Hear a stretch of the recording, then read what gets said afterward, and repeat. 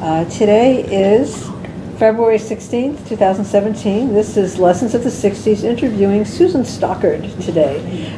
Susan Stockard is a daughter-in-law of James Stockard, who was a civil rights leader in Arlington in the 50s, 60s, and 70s. She had the experience of going to some of the early integrated schools in the county, in Arlington County. So we're going to talk to her a little about her experiences today. Can you tell us a little bit about where you lived, how you became a part of this family before we start asking you questions? Certainly.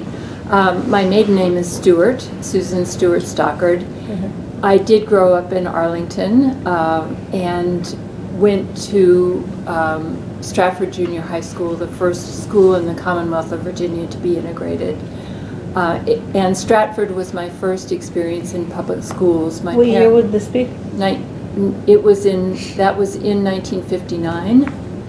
So I started in 1958 in the public schools. My parents had sent me to private school for the first 6 years for reasons that had to do with what I needed educationally, but also to give them a chance to work on the quality of the public schools during that time. So they became friends with the Stockards as part of their efforts to improve the Arlington public schools, and worked very hard on that.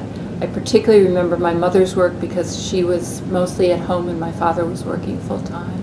Mm-hmm. Did they come from someplace outside of Virginia, or were they? My mother was from Chicago and my father from Western Pennsylvania. And I don't know where their social justice bent came from, but it was very strong and particularly played out by my mother. So what was it like? What was it like? Tell us how old you were, and how did they do it? How did they set up the beginning of integration of the schools? I remember. So I had been at Stratford for a year, and the talk was about desegregation of the schools. There was a lot of talk and a lot of work on the part of, as you've heard, of Jim's father, and also of volunteers who were working with him and with the schools to bring about integration. We were very excited about it, and I was particularly excited and proud to be going to the first school in Virginia to be integrated. It was a big event, and remember going to school that morning not knowing what to expect, hoping that it would go well and that it would be a peaceful event. There were certainly police presence there, but it was an absolutely calm, normal day. I'm sure there were kids that stayed home. I didn't know anyone who stayed home. And for me, I remember just being happy at how well it went. I had my first experience in journalism at the end of the day. Coming out of school and walking home, a reporter from the Washington Post stopped me and asked me about the day, and I went on eloquently about my feelings about desegregation, and I picked up the paper the next morning to read. Sue Stewart summed it all up by saying it went pretty well. Absolutely. Deflated. So this, though, was a junior high, so that you might not have been in any classes with... I don't think I was in any classes. There were 4 kids who came in, 3 boys and 1 girl who came into the school, and I wasn't, I think throughout the rest of junior high I was not in classes with any of them. So I never throughout, in fact, high school, ever became friends, never came across social circles that were integrated for me. So it was more an ideal than anything that I personally benefited from. Were the neighborhoods pretty segregated? Very segregated. And the churches? And the churches. I went to an Episcopal church. It was, I'm not sure if it was consciously segregated, but certainly it was a white church. Did you experience any instances of antagonism from your schoolmates? You know, I did around a separate issue. My mother never finished college before she got married and had children, and in about 1960 wanted to go back to school. And she had credits. She had 2 years of credits and wanted to get a degree in social work. And when she looked around at the schools in Virginia and in the district, the only school that would take all of her undergraduate credits from 20 years prior was Howard University. So in 1961, as a 41-year-old, 42-year-old woman, white woman, she went to Howard at the height of the civil rights and activist, black activist movement. That was the very year that Nonviolent Action Group, which later became SNCC, was formed, 61. Yeah. Right. So I wish she had lived long enough that I could have talked to her about what it was like to be the minority student in that situation, both by age and by race. And it was only at that point that I was approached by a social group that I had hung out with since junior high, who ridiculed my mother for being at Howard. And I kind of lost that social friendship network, all but my very best friend, who actually didn't know that this had happened until we went back to our 50th reunion.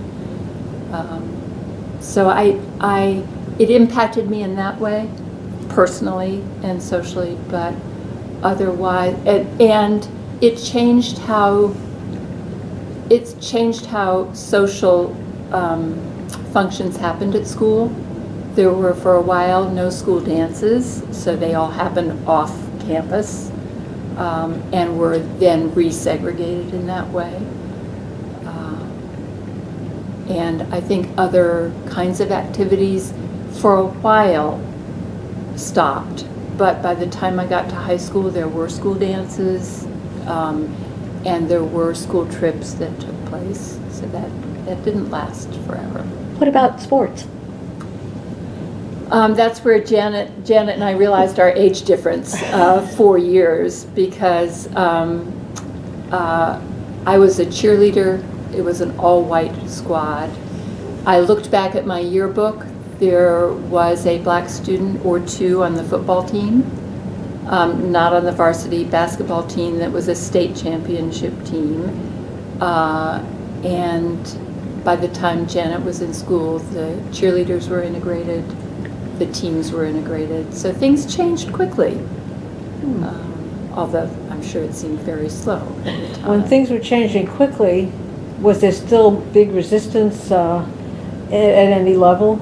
I mean, were there groups like the Defenders still, or was that fading out? Well, the Defenders were very active at the time of integration. In looking back through, just thinking about this interview and looking back through things that I had saved, in a scrapbook among my Debbie Reynolds, Eddie Fisher pictures, I found a page that said opposition to integration at Stratford Junior High School, and in it was a letter from the Defenders of State Sovereignty and Individual Liberties, sent to me as a 14-year-old at my home address, telling me that I did not have to go to school, to an integrated school, that I could change schools no matter what the Arlington school administration told me, that I could stay home from school and resist and would not be counted absent and would not be expelled from school, and sent with it a report done by the Committee on the District of Columbia House of Representatives 2 years prior, investigating public schools in Washington, D.C., and coming to the conclusion that it was the integration of the schools that had compromised the value of the Washington, D.C. schools. So that was sent to me at home. I don't remember receiving it now, but looking back, it was important enough to me that I saved it and labeled it along with Debbie Reynolds.